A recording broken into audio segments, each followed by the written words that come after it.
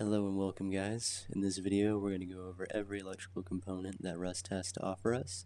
I'll be going into detail on how each component functions, other little details you need to know, and what each component is used for. If you find this video helpful, I'd love to hear it from you in the comments. And with that out of the way, let's get started. Alright, so our first source of power in Rust is going to be the wind turbine. The wind turbine will produce a constant source of energy as long as they're placed correctly. They work by letting the wind push the blades, and they output energy. I've generally seen a wind turbine produce over 50 energy, and they can produce up to 150 energy in the right circumstances. That rarely happens, by the way. The wind is constantly changing speed, and so you want to have a leeway of about 50 energy, because if you have something that needs more than 50 energy, you might lose power sometimes, but generally I never see it dip down to 50 ever. It usually hangs around 75 or higher. Now, be careful where you place the wind turbine. If you place them too close to structures and the wind turbine is below the structure that is blocking it, it may block the wind and stop the wind turbine from producing energy whatsoever. It's like this, it's not rotating, and it's outputting zero power. Also, I have a little example here. You cannot place walls around wind turbines to protect them. This will block all wind from reaching this turbine, and it outputs zero. So in general, you need to keep them exposed. It's not, depending on what server you're on, it's not too risky. It does take 2 rockets to destroy these things, so they are pretty sturdy, but it's good to have a backup source of energy with solar panels or backup batteries. Our second main source of energy is going to come from solar panels. Solar panels work by using sunlight to produce energy, so they will only work during the day, and they will be less efficient during foggy days. Now, I've noticed something weird about solar panels. Even if you place them directly towards the sun, like this solar panel I have here, it doesn't output the maximum of 20 energy. I think this is because that the sun doesn't dictate whether the solar panel produces its energy or not. As long as it's during the day and sunlight is hitting it, not necessarily directly from the sun, but as long as sunlight is hitting it, it will produce energy. And I think the direction of the solar panel is what affects it more during the day, because as you can see, this solar panel is facing towards the east, which is not directly in front of the sun, and this produces the maximum output of 20 energy. Same thing with the solar panels you have facing towards the west to get sun that has begun setting. This solar panel is not facing the sun at all whatsoever, and because it's facing southwest, where the sun would generally set, it is outputting 20. So I think that solar panels are rigged to produce sunlight during the day, and as long as they're not in the shade, they need to be facing east and southwest to produce the maximum amount of energy. I'm not sure if it varies from server to server, because I have noticed that the sun doesn't always rise in the same spot, and it can really change depending on if you're hopping to a different server where it's a different time of day and the clock is different on that server. It's going to need some experimenting, and if you guys have any idea on this as to why this may be, go ahead and leave a comment for me. With power sources taken care of, we can go over how to store power. When it comes to storing power in Rust, we have 2 options. We can use the small rechargeable battery or the large rechargeable battery. The small rechargeable battery has a maximum life of up to 15 minutes. This means you can power something with it for up to 15 minutes. It also has a maximum output of 10 watts. This means that you could power, let's say, 10 lights with it. If you want to power 11, it's not going to work because its maximum output is 10 watts and each light consumes 1 watt of power. If you want to do something bigger or need more charge time, you'll have to fall back to the large rechargeable battery. This has a maximum life of 4 hours, and it has a maximum output of 100 watts. This means you could potentially power 100 lights for 4 hours using this battery before it dies. That being said, it also needs 100 watts of input energy to charge most efficiently. You can charge it with less than 100 watts, but the less power that goes into it, the slower it's going to charge. Closer to 100, the faster; closer to 0, the slower. Same thing with the small rechargeable battery. Its output is 10, so its input is going to have to be at up to 10. It won't take anything more than 10, but the closer it is to 10, the faster this is going to charge. The closer it is to 0, the slower it's going to charge. Also, I need to bring this up because I had some issues with this before, learning electricity and implementing it. You cannot have power going into a battery to charge it and have the battery outputting energy to power something at the same time. Batteries charge at 80% efficiency, so it's always going to be outputting more energy than what is charging it. So it will drain slower, but your battery will eventually die, and it will interfere with the powering of your base. So be careful with that. You'll have to set up some ways to block power output, which I'll go over in another video. But yeah, and also be careful with the way you place these large batteries, because watch, I'll put one down right now. There is no way to rotate them using the R key, and they do place backwards. So when you place it down, the inputs and outputs of this battery are going to be on the back.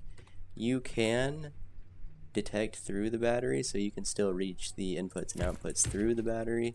It is tedious, and depending on the mobility that you have inside your base, it might be quite difficult to access these points. So just keep that in mind when you place these large batteries. I do prefer them, they are good, just watch out for that because I find this really annoying. But Facebook has said that they are going to be fixing this, and we will have a way to rotate these batteries soon. So that's good. With power taken care of, we can now start going over components. The first component I'll be going over is the root combiner, being as it's the most simple. The root combiner works by combining power outputs of power sources.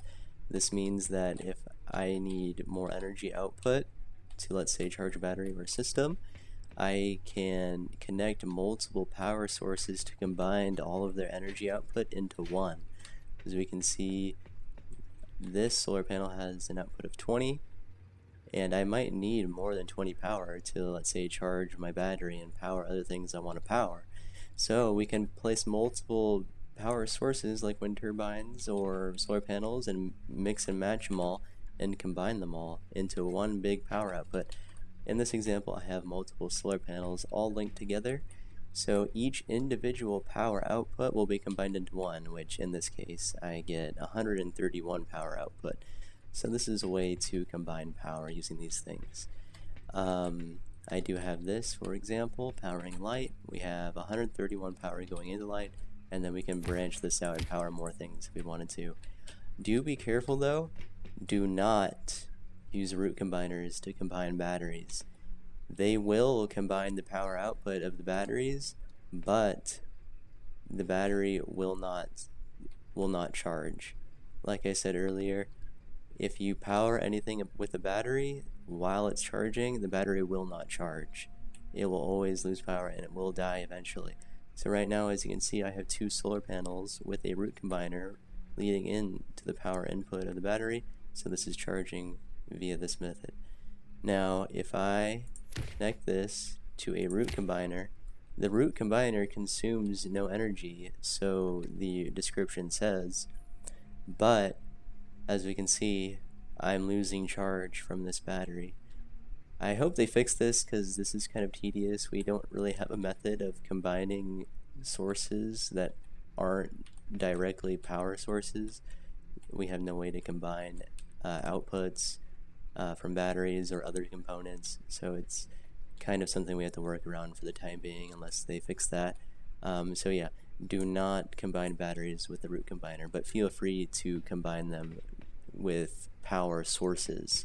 They will not interfere with the outputs of the power sources at all whatsoever. So now I'm going to go over the door controller. The door controller works just exactly how you would think it would. So to place it down, you're going to place it nice and close to a door, and then you're going to pair it. Now if you do have a lock, a key lock or a code lock, you're going to have to unlock it first. And then as you can see, we can pair it When that turns green, you know the door controller is paired to its parent door. Go ahead and lock it now. Now for this to work in this example, we are going to apply power to the door controller. So right now I have it hooked up to a basic switch from a power source. So when we activate this switch, the door will open. Now it will stay open until the door controller stops receiving power. So this will stay open indefinitely. Now to close it, we would have to turn off the switch. If you're going to use this method, be careful, be mindful that it will leave your door open until you turn it off. The second common way of opening and closing doors, much more convenient and safe than this regular switch, is the timer. Now the timer works by activating, and whatever time you give it, it will stay active that long and then cut power. So right now I have it set to 2 seconds. It's a really good method for an auto door closer.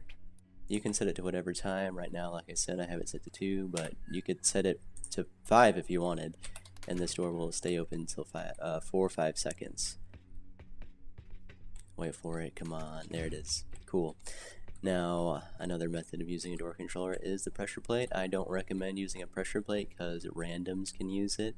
If somebody happens to get in your base or something, they can get out for free, even if there's a code lock on your door. You just step on it and the door opens. You can, however, use this for a trap base if you wanted to. A rug will fit over this. A bear rug is a really common method of hiding this thing. So if you want a pressure plate to trigger a trap, it is not a bad idea. But as for a convenient door and door opening and door closing method, don't use this. Only use this for other things, or in terms of like trap bases and stuff. Next we have the splitter. The splitter lets you take one power line and divide its power into 3 separate power lines. So right now I have a generator which outputs 100 power. Now this 100 power is going to get split up into 3 different outputs that get split equally among the 3. So I know it says 99 right now. That's because it takes the splitter consumes 1 unit of energy and then divides the rest into 3 equal areas. So now when I take this and output it into a light, it powers. I can do the same thing here, and this will power. I can apply it to this light, and this will power. This is convenient if you need to separate power lines. If you only have one, you can separate it into 3 different ones. Now I know you can just chain lights together. That would be the easier thing to do in this case, but I'm just explaining how to use the splitter, what it does. Now you can use more splitters to create more outputs. So for example, if we take this splitter and plug this into different splitters, we now have 9 outputs. But because each output of this is 33, because 99 divided by 3 is 33, each splitter is receiving 33 power and then is dividing that 33 power into 3 outputs, minus 1 because it consumes 1 power to be used. Now, I know it seems good. It is actually, in most cases, not a good idea to do this because you're wasting a lot of power by doing this. Because now each output in this one, because it's splitting 99, each output is 33. And now you're dividing 33 power again. So unless you're powering, for some weird case, a bunch of things that only need 1 power that can't be chained together, it is not a good idea to do this, because in many cases you can just chain things together or divide power in other ways. Sometimes it is convenient to use the splitter, but that's completely up to you. Alright, so the next component is the electrical branch. What the branch does is that it lets you take one line and split it into 2. So it is similar to the splitter, except that one divides it into 3, but what's special about the branch is that if you plug a line into it, like this 100 units of power going into it, you could output this into a battery, and you could output this into a light. Now what's special about the branch is that whatever value you configure it to, like right now I have it set to 10, the branch outside is going to push 10 electricity out, 10 units of power. That is going to go and charge this battery. We could set this value to whatever we want. We could set it to 12 if we wanted to, even though this can't accept more than 10. But now this side is going to take in 100. The branch is going to consume 1 power, and the branch is going to shove 12 units of power out the branch side and send the rest down the main power out. Whereas this light is now receiving 87 power. Now if we change it back to, like, let's say 2, it's going to receive 97 power, and the battery is going to receive 2. Now, the branch cannot be set below the value 2. You cannot set it to 1 or 0. It does not work. The lowest value is 2. So if you're not planning to use 2 out the side and you can make use of just 1 line, you could do that. But this is a much more efficient way to split power rather than using a splitter. Splitters tend to waste power. If power inputs or if the power outputs aren't divided by 3, it's always going to round down until it gets a number divisible by 3, and so you're wasting power that way. The branch you can control, it doesn't waste power, it only consumes 1, so it's much more flexible. And just like the splitters, you can chain them together. And just like this, if I wanted to make a main power out go into here, keep this going to the battery, make this go to the light, and have this power, let's say, I don't know, a different light.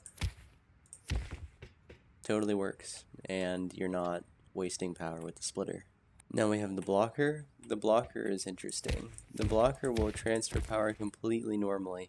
It has a power in, it has a power out, and it has a block pass through. This is the interesting part of the blocker.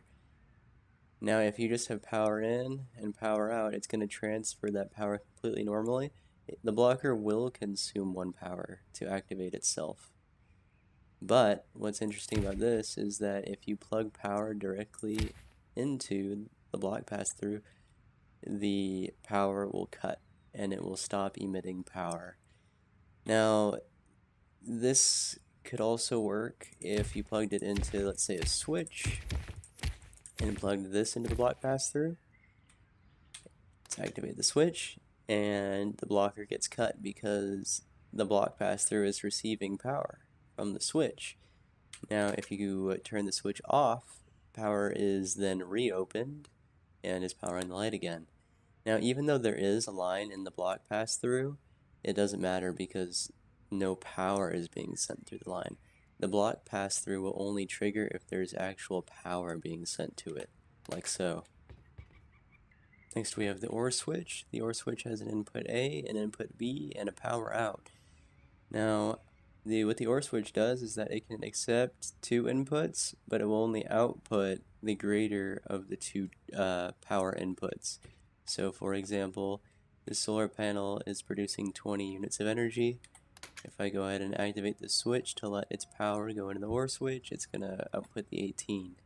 That's because the switch uses 1 power and the OR switch uses 1 power. So 20 minus 2 is 18. That 18 is going to go to the light. Now, same thing is going to happen with the generator. It outputs 100, so 98 is going to come out at the top and go to the light. But watch what happens.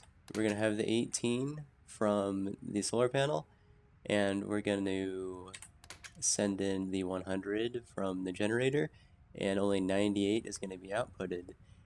Now the switch is completely normal. It's not gonna block anything. It's just gonna let power through, but it's only going to accept the greater of the 2 inputs.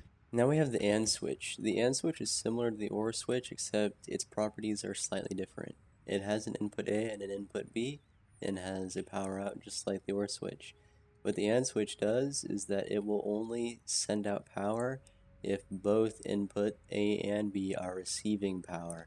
So I'll activate one switch to send power to A, and it is receiving the power, as we can see by that green light, but it's not outputting any power yet.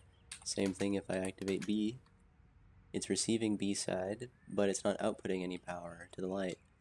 Only when both A and B are receiving power does the AND switch open up and send power out, as we can see by the light turning on. The XOR switch is similar to the AND switch and the OR switch. It has an input A, an input B, and a power out, but the XOR switch will only let through one input at a time. If it is receiving power from both A and B, it will block power. As we can see from this, power is being sent from the generator out the XOR switch into the light. Same thing if we do the B side. Power is being sent in through B and sent out through the power out into the light. Only when it is receiving power from both A and B does the XOR switch block and stop sending power. So it is basically a different type of blocker. The RAN switch it's a funny little switch. It's a little gate that when powered will send power out normally, but if you send power to the set side, it'll actually only have a 50-50 chance of sending out power. So it's kind of like the RAN stands for random. So it randomly sends power and it randomly blocks, just like that. It's not completely random. The odds are 50-50, so there's a 50% chance of it not sending power and a 50% chance of it sending power. My luck is fucking terrible. There we go. Here we have the memory cell. Memory cell is interesting. It has a power in, and it has an inverted output and a normal output. It has a set, it has a reset, and it has a toggle. Now, what it does is that when power is being sent through it, it's either going to send power down the inverted output or send it down the normal output, depending on what state it's in. Right now it's on an inverted state, so it's going to send power down the inverted side to this light. Now we can change states by hitting the toggle switch, and now it's going to toggle the memory cell and switch sides. Now it's going to the normal output. The toggle lets you change whenever it is triggered, so that's what the toggle side does. The reset side, which I have connected to the center switch, will always reset it back to its inverted state. Now the set side will always set it back to its normal output state. Now if we were to hit toggle again, it'll just switch over and over as long as the toggle is being triggered. Reset will reset it back. Hitting reset while it's in the inverted state won't do anything because this is its normal state. Now the set state will always put it back into its the normal output state. No matter how many times it's triggered, it won't change. The only one that will change it over and over, no matter what, is the toggle switch.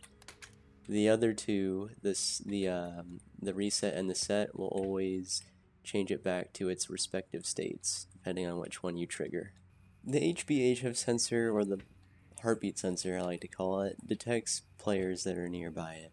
So watch what happens when I step away from the heartbeat sensor, breaking its line of sight with me. The door shuts. This is because I have the heartbeat sensor outputting energy to a door controller, so when it detects a player, it will open the door.